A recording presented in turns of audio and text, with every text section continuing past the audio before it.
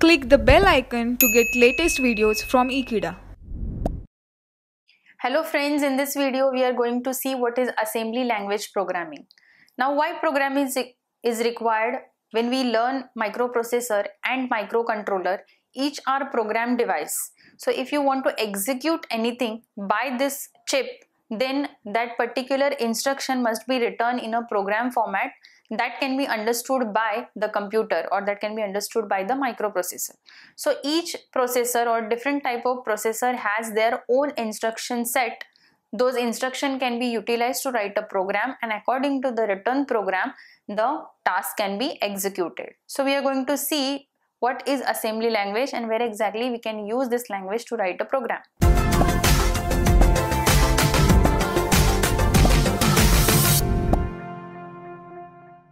So assembly language is used, it is a low level language where if you want to execute something, basically if I ask you to stand up or to sit down, this is what I'm instructing you to do something. But this is a normal English language I'm using to execute your sitting and standing position. But computer will not understand this normal English language. So it has to be converted in some form in which the computer can be understood. So first of all, this English language can be converted into assembly language, which is a low level language, and then it can be converted into the machine language, that is the language is in the form of zeros and ones, which can be understood by the processor. So let's see what is assembly language is, and we will see few of its instruction and one of the program written by using assembly language. It is a low level language. Each instruction specifies a single ISA instruction. So each and every line consists of the instruction that can be executed by the processor. So if you want to move some data from one place to another place, so you have to write that by using the instruction which are available for that processor. It makes low level programming more user friendly. That means the language can be more user friendly, so user can understand the language, and that language can be converted the data into the format so that processor will also understand. It has a more efficient code. Each assembly line begins with either a label or a blank tab, an asterisk or a semicolon.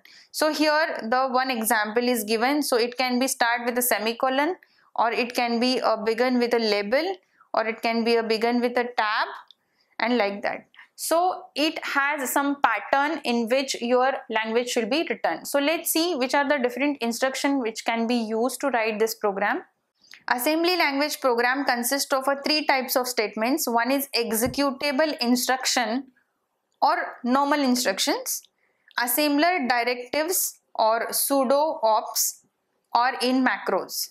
Now following are some example of a typical assembly language statement. First statement is INC count. Here that means it denote that it will count something. So it increment the memory variable count. So whatever it is counting, that count variable can be incremented. So INC will give the instruction to that processor to increment something. Move total, 48. So here transfer the value 48 in the memory variable total. Here total is the name given to that memory variable. That means it is instructing to processor to save the 48 number into total, where total is the memory, that is the name of the memory location. Add AH, BH. So here add the content of the BH register, where B and H will be in pair. So it is a 16-bit register. So the 16-bit number get add with H. So add the content of BH register into AH register. That is the add operation. And mask 1, 128. So it will perform AND operation of the variable mask 1 and 128. That means here in this instruction, if mask 1 is consist of 36, and if here the 128 location it consists of 21, this addition of this or ending of this two will be done. Add mark 10. Here the 10 number or 10 this 10 will be added to the variable mark1. So add 10 to the variable marks. This marks is the given as a variable name. That means this 10 number will be added to the memory location where the marks name is given. Move AL comma 10. Here the transfer value 10 to the AL register, where AL is the name of the register. So the number 10 will get stored into the memory location AL. So it is a moving operation. So these are the different type of operation like incrementation, moving, adding, ANDing. These are the different operation can be performed by writing an assembly language. So here is a simple code which display output is equal to hello world. Now if I want to display hello world, the assembly language can be written in this way. Global start, where here the declaration will happen. Then start, it tells linked as a entry point. So here my program will start. So first move edx comma len. This is the message length. What is the length of the message? That will be given. Then move ecx comma msg. Now what message I want to write, that message should be written over here.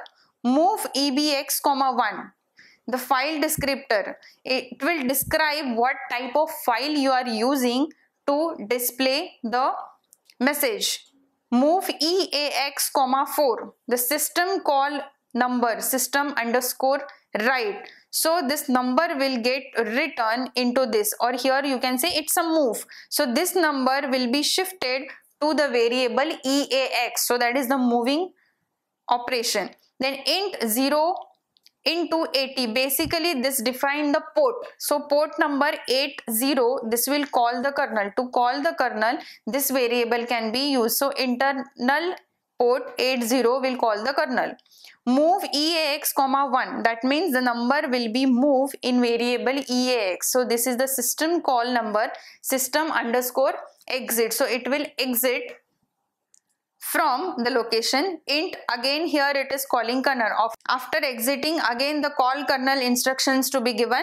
Then it will end the program, that is section.data. That means data is provided. msgdb hello world. That my message should be written as a hello world. So hello world will get displayed. 0xa, this string to be printed, and the length will be given. So length is this and the message is hello world. So length of the string can be given by using this instruction, and here the 0xa will consist of the hello world instruction. So after executing this program, the output you will get, that will be hello world. So first of all you have to provide the length of the message, then where exactly the message is located, that location has to be provided.